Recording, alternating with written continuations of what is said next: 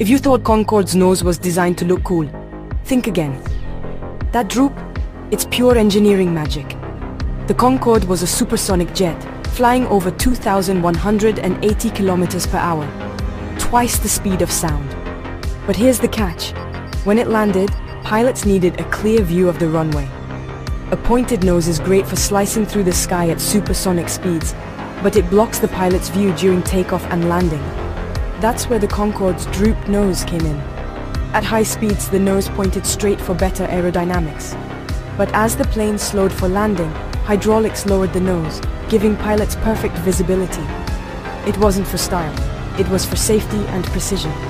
So next time you see that famous droop, remember, it's not a flaw. It's brilliant engineering that let Concorde fly faster than almost anything else, and land safely every time. The Concorde's nose, a little weird, a lot genius,